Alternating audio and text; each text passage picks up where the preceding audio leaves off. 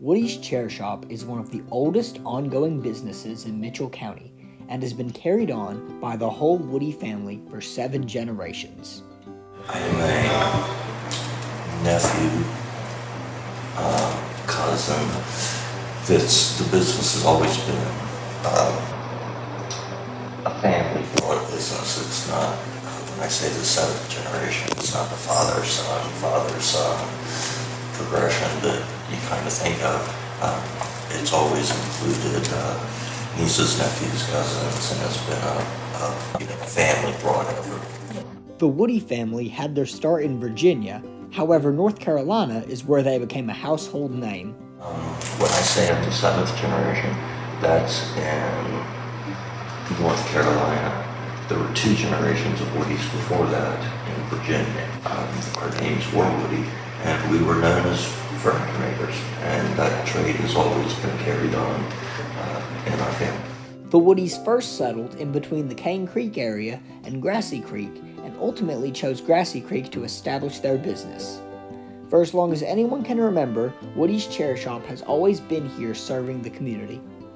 Like the chairs we're sitting in, these were built in 1972 and serving specifically the inn here, but all kinds of businesses and households is probably our biggest service to the community. Woody's chairs are unlike any other chairs out there. They use a very old technique that uses no glue or nails, and this technique is kept alive by the Woody family. It's technically it's referred to as a green wood chair, where certain components of the chair are still green from the tree drying out, and other parts of the chair are thoroughly dry. So when you assemble the chair, which is a pretty tight fit to begin with, the relatively green or moist wood continues to dry out and it shrinks and it holds tighter and tighter onto the various pieces of the chair. You almost have to make one chair at a time. It's hard to mass produce chairs using that technique. Woody's chairs are also quite popular outside of North Carolina. Celebrities and even politicians have bought chairs from the Woodys. We've had chairs in the White House. This is a letter from President John Kennedy, and he's thanking we made some chairs for him, and that's the original letter.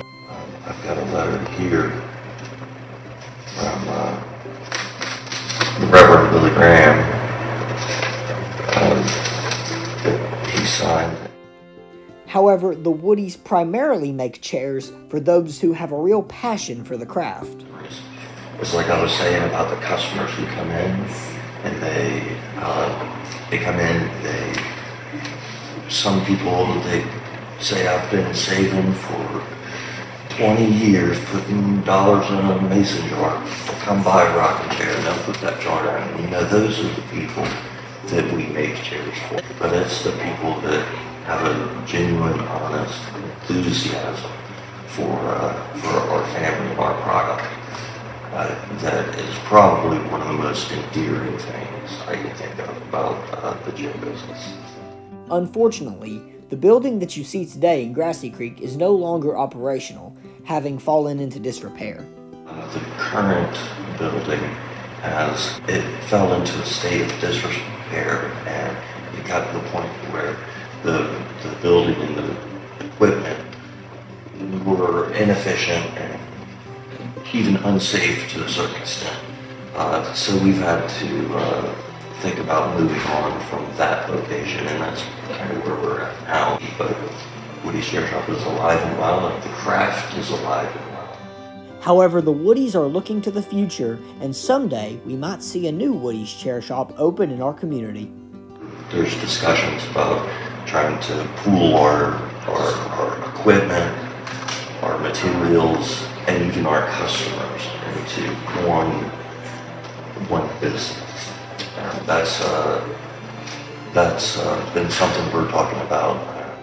If you would like to learn even more about the Woodies and their craft, the Chair Shop was featured in Season 1, Episode 3 of Handcrafted America.